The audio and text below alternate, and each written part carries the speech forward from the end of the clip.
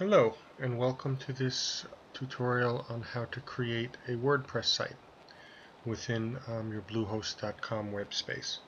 In order to complete this process, you're going to need to have purchased web space and also to have login into bluehost.com, and that's about it. Now before we start, I'd just like to talk a little bit about what WordPress is. WordPress is a CMS or content management system, and that's an application that takes a lot of the technical work out of creating a website and allows you to get on with the business of creating content more easily.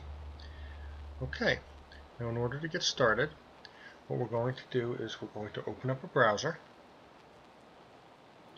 Here we go, I'll open up Google Chrome. And first I'm going to go to my web space that I've previously purchased.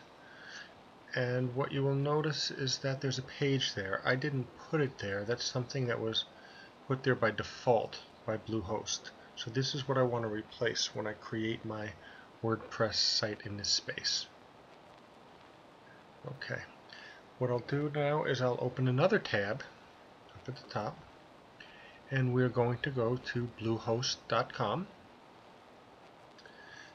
This is where I've purchased my web space, and you'll notice in the upper right hand corner is a link to the control panel, and this is how you control your space and projects within BlueSpace. So let's click that.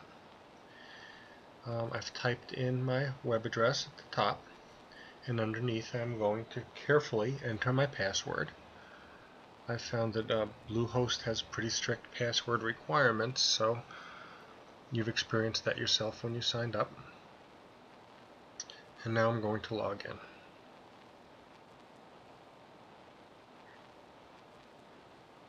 Okay, when we first arrive, we're going to see some of the standard options that you get here.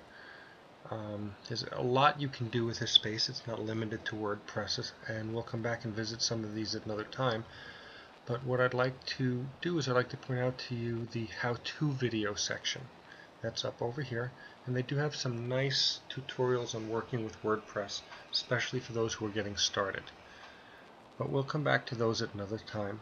Right now what we're going to do is we're going to look for your control panel, and here's one way to access your control panel on the right.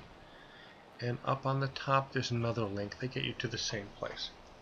So it doesn't really matter. We'll enter the control panel, and you'll notice lots and lots of controls. We have mail controls, website builders underneath that, and you'll see WordPress is part of that group. There's something called Mojo Marketplace, which we'll learn about in a few minutes, and just lots of other options here. We can spend a lot of time learning how to use these tools, but since our current video is talking about how to create that WordPress site, we'll do that now.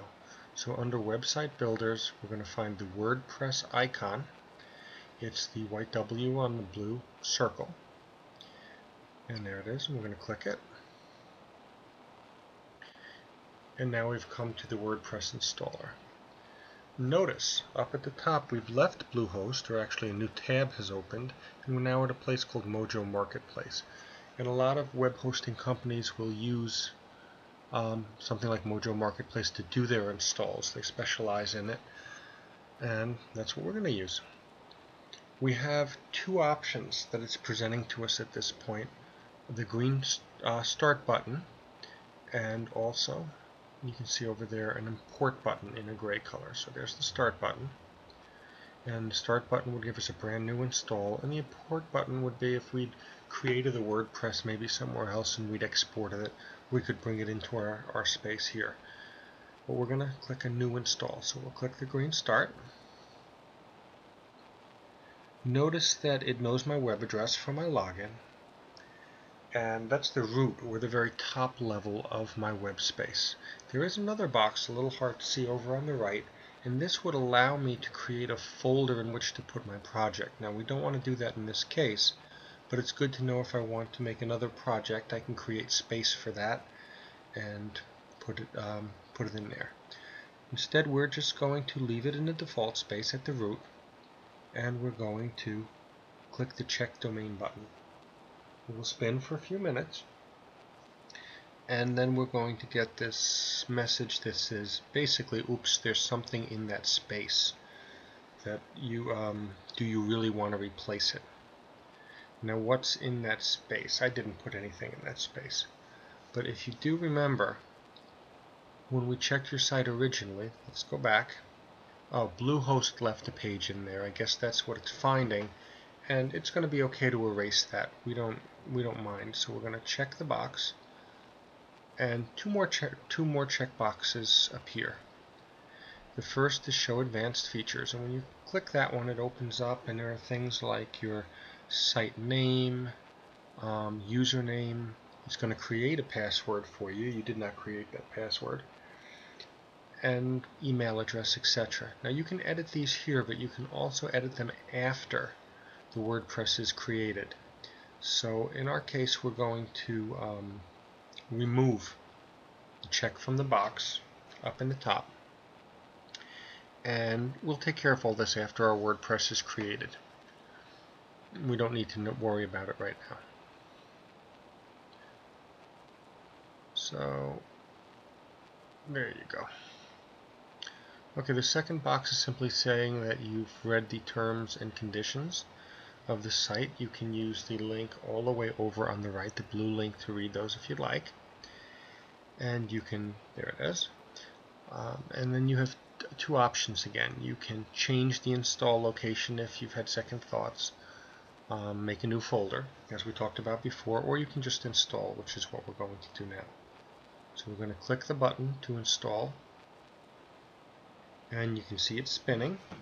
It's creating a lot of files. It's putting everything it needs for the WordPress into that space over on Bluehost that we'd asked it to do.